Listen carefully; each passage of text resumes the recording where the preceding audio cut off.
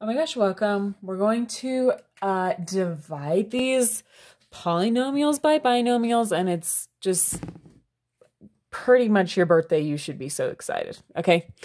I am going to be pretty detailed in this video. If you don't need quite that much detail, I will link a video over there in the corner where I go a bit quicker. Okay. Also, I'll link a playlist where there's lots more dividing problems when we've got like polynomials divided by polynomials. We've got some monomials thrown in there. Anyways, those things may be either for you to review or are coming up. I'll link those over there. And also, don't switch videos. I'm going to get to the problem really fast. I'm going to assume that you are comfortable with factoring as I go through these problems. I will explain a bit of what I'm doing, but I'm not going to go into like great detail. If you need more detail on how I'm factoring, if you're like, what the crap is she doing, I'll also link some videos over there. Okay, now let's do the problems. I hope you stayed with me. Okay, so you may see problems written like this. You may also see them sometimes written like this, the long way. If you see them written like this, just go ahead and put this on top of that, like this. It's just a lot easier to work with, especially when we're doing factoring. So, all right, what I'm going to do is I'm going to take this top guy and factor it. Okay, so when I'm factoring something with 4 terms like this, I like to start and look at the first 2, okay? And I look at what can I pull out, what is the same between those 2. So I notice I can pull out an x squared, okay? So I'm gonna pull out an x squared. Also, I should have mentioned whenever you're factoring, it's always good to take a look at the big picture and make sure there's not something you can pull out from everything, okay? But that's not the case here. So we looked at those first 2 terms. We pulled out an x squared. When I pull out that x squared, what is left is x plus 4, okay? If I multiply that x squared back in, I will get the x cubed plus 4x squared, okay? Now I'm going to look at these 2 terms here, negative 9x minus 36. Both of those numbers can have a negative 9 pulled from them, okay? So I'm going to write negative 9.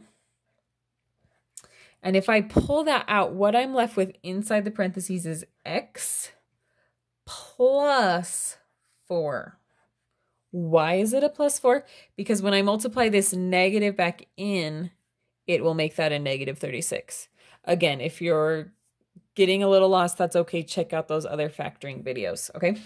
Now, this is all still over that x minus 3, but I'm going to get it all the way factored before I place it back over that x minus 3, okay? So now what we do next is I notice what is the same between these guys. They both have an x plus 4. So now I'm going to pull that x plus 4 out, okay? So I'm going to have x plus 4. And what is left is x squared minus 9. Okay. Now, I can still factor this further. This x squared minus 9 is a difference of 2 squares. So, factoring that, it will be x plus 3 times x minus 3. Okay, so that was my numerator, my top number, and now it is all the way factored, okay? If I were to multiply these together, I would get this guy, okay? So this is now this, so this whole thing is over x minus 3, okay? Now we are simply crossing out the things that are the same, right? So x minus 3 over x minus 3 leaves me with just 1. So those cancel, okay? So what I am left with is x plus 4 times x plus 3, okay? And that is your answer. It is possible your teacher might want it multiplied out. That's probably kind of personal preference for your teacher. If they do, just go ahead and multiply this. So x times x would give you x squared. X times 3 would give you plus 3x. X times 4 gives you plus 4x.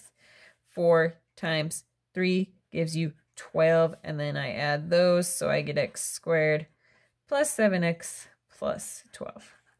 Hopefully I said all my plus and times is right there as I was going quickly. All right, let's take a look at this one. We're going to do the same thing. So first thing when I'm factoring, you always want to look and see if there is a number you can pull out of all of them, which I'm not seeing, a number or a variable, I should say, that I can pull out of all of them, and I'm not seeing one. So we're going to look at our first two terms, and they both can have a y squared pulled out. So I'm going to pull out a y squared.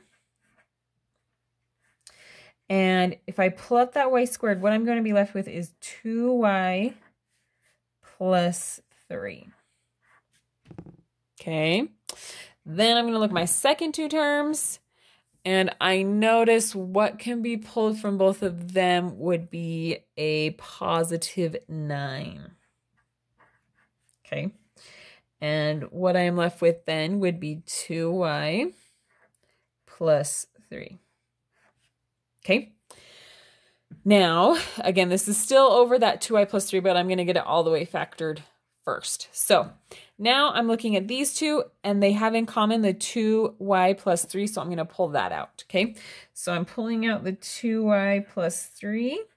And what is left once I pull that out is y squared plus 9.